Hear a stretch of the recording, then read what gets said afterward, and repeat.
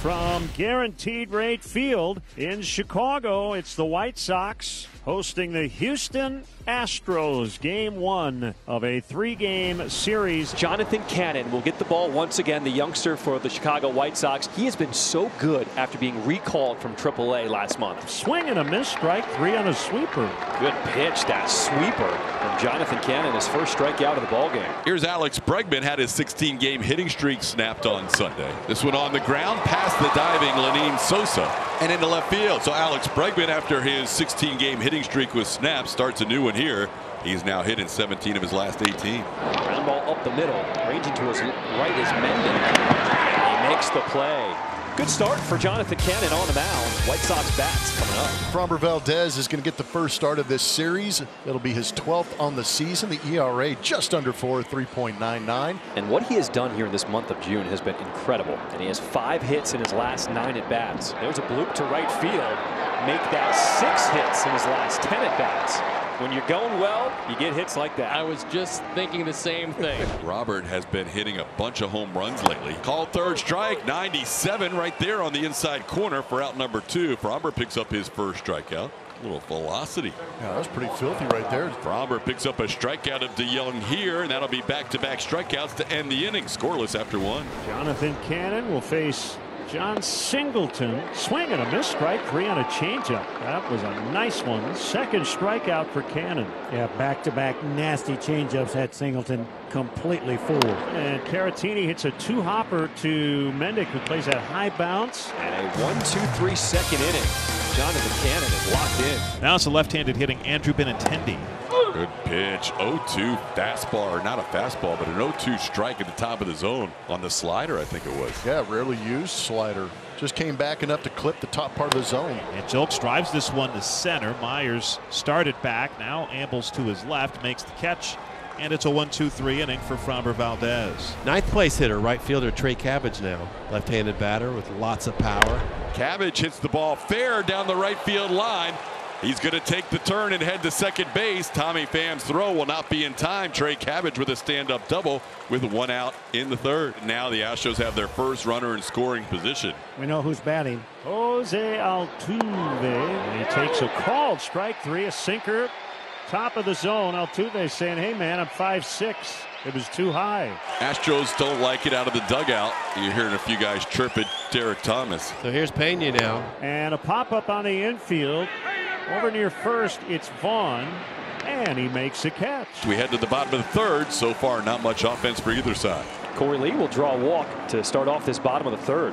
Here's Danny Mendick, 30-year-old second baseman. First pitch is a little inside, perhaps. That looked pretty good. Yeah, that was right at the top of the zone. Altuve having a conversation with the second base umpire. That's it. Joe Spot is gone.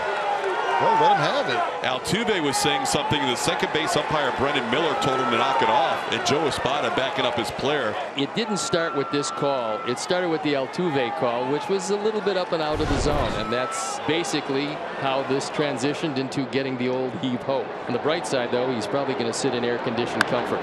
Swinging a ground ball into left, base hit. Lee will stop at second, 2 on with nobody out. Just the second hit of the game for the Sox. And he held on a check swing, so the bases are loaded. When you load him for one of the hottest hitters in the lineup for the Chicago White Sox here in the month of June.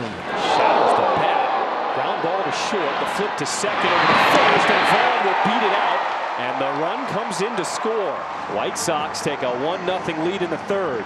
One of the reasons why this didn't turn into a double play was a high flip. On that shovel toss from Pena, a run scores, and it's 1-0. This ball towards the middle, hit the mound, and that helps Jeremy Pena turn a double play. That was a fortunate bounce for the Astros. It hit the mound and Karen right to Pena, and they get through that first, second, and third bases loaded, no-out situation with just 1 run. So far, Jonathan Cannon only given up 2 hits. He's looked really good in his first 3 innings. Bregman grounded a single into left field. Bregman pokes this one into center, coming on Robert Jr. He'll slide and play it off of bounds. It actually gets by him. Alex Bregman flares one into center and is now 2 for 2 tonight. He has 2 of the Astros' 3 hits. Now John Singleton will bat. Off the end of the bat, Squibber to the left side. Tough play by Sosa on the run, and he gets him by a step. Lenyn Sosa flashing the leather. But this is an outstanding effort by Lenyn. This one came to him with a whole lot of spin. It's squibbed off the end of the bat. The off-balance throw. He's got a very strong arm. Got him by an eyelash. And another grounded to third. This one a little easier for Sosa as Vaughn makes the adjustment at first. And Cannon gets out of it. You look at the pitch count for Jonathan Cannon. He has done very well. Just 51 pitches. Thrown a lot of strikes tonight. Trey doubled his first time up. Hardest hit baseball for either side tonight. Hits this ball into center field. Coming on, Robert Jr. still coming. It's going to fall in there for a hit. Trey Cabbage has 2 of the Astros' 4 hits tonight, and he's a 2-out base runner. So here's Jose Altuve. Did not like the strike zone last time he was up there. There goes Cabbage from first. The throw down to second, and it's not even close. Corey Lee, let him know. He's got one of the best arms in baseball behind the plate, and you see why. And that's high and away, ball 4. So back-to-back walks to start the inning on 8 pitches. Has yet to throw a strike here in the 5th. Now it's Danny Mendick's turn. He's singled in the 3rd inning. And he got him. Mendick may have left the zone on that full count pitch. Framber picks up his 5th strikeout, first out of the inning. White Sox have the 2nd lowest walk rate of any offense in baseball. Only the Marlins draw fewer walks. So Valdez is having problems with his command here in this 5th inning. That's 3 walks in the inning. Josh Miller out to talk to Framber Valdez with the bases loaded and 1 out. Big moment in this game. Vaughn batting again with the bases loaded. There's a tapper to the left side, cut off at third, to force at second over first. Not in time, as Corey Julks will come in to score, and the White Sox take a 2-0 lead in the 5th. Andrew Vaughn with both runs driven in, and both the same way. No chance at all for Altuve, who normally gets rid of the ball quickly, but he had no chance at turn 2 there, and the Sox have a 2-run lead. Hits it hard, but gloved and caught at third by Bregman. Well, the good news, they got 1. The bad news, they felt like they should have had more. Valdez able to limit the damage again. It's 2-0 Sox after 5. Cannon working into the 7th for his 2nd straight start. He's got a 2-0 lead. Astros get their first base runner to third base and have 2 on here with 2 outs. And the Astros are threatening. Here's Jake Myers. Well, he's due. Jake Myers pounds at the ground at third. Sosa to second, gets the force, and will get out of the threat. How about the rookie, Jonathan Cannon, 7 strong. Jonathan Cannon just continues to mow him down. And here he comes out for the 9th, looking for the complete game. Rounded to short, backhanded to Young, the throw in time.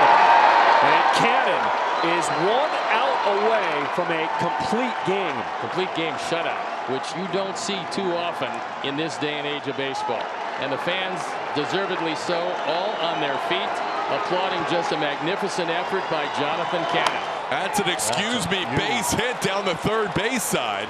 And that is going to allow Singleton to reach. And it stayed fair down the third baseline. And now the tying run to the plate in Mauricio Dubon. 105 pitches. Cannon setting new career highs. Towards the middle, throw for a base hit. The Astros have the tying runs on board with 2 outs here in the 9th inning. Back-to-back base hits, and Pedro Grifol has no choice but to come get his rookie right-hander. The fans not happy with this, but he has already exceeded his highest pitch count of his professional career as he goes 8 2/3. The crowd here on the south side of Chicago loving the effort from Jonathan Cannon. And John Brebbia on for the 30th time. He inherits a couple of runners on and 1 out to get. There's a number on first. Vaughn will step on the bag, and that'll do it. Jonathan Cannon, with the best start of his career, gets his first ever big league win as the White Sox win it 2-0 over the Astros.